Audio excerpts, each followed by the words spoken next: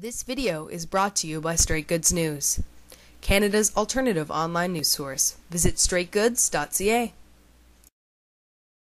Had presented a petition in the House just with regards to certain groups calling out what's been going on in the Middle East, calling out the fact that Israel's human rights record, and I know this has been a cause that's been close to your heart.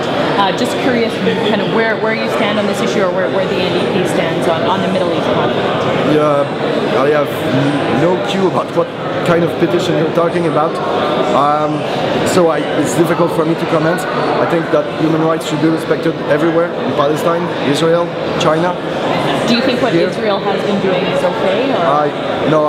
I don't have any comments to give you about that.